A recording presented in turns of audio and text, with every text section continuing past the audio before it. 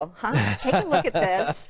This is Frank, by the way. This is not Bob. And so I'm just meeting Frank for the first time today.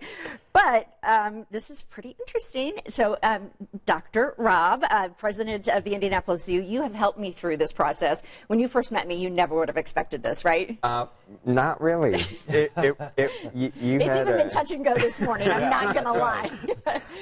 I think you had a genuine concern about snakes, and in a very brief amount of time, what you've accomplished is remarkable. Well, and Ben, I've talked to you about this. What I love about Rob is really, it's just his passion. Sure. You know, you want people to understand them, and that's really what was key for me. I thought they were out to get me. Snakes are fantastic, important animals, and they need more friends.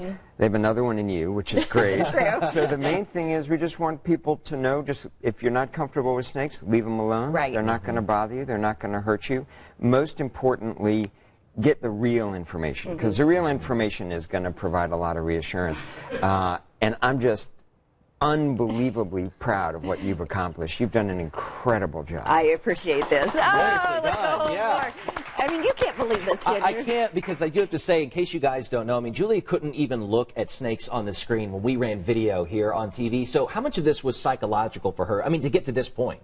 Well, people really are genuinely afraid. Sure. I mean, I know you were genuinely afraid, and there were a lot of things that happened that people perpetuated that for you by scaring you with snakes and so on. It was a real fear. It was obvious. But in a really short amount of time, you just replaced all that with real information, and the transformation's been incredible. I mean, you are really a role model for people that have a concern about snakes, especially young girls.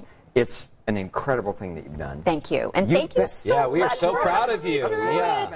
I mean, I'm not going to adopt a snake or anything. Like, don't get crazy with it. But this, I know my mom is at home like right now.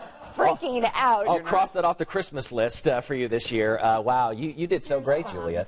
You know, the interview's over, so if you want to put the snake away, you can do that. Do you want to hold it? We're going to let Chuck take it from here. Wow, Chuck, how incredible is this, though? We've gotten to this point with her. Hey, I am very proud of Julia because I don't think, folks, we could put in words how deathly afraid she was of snakes.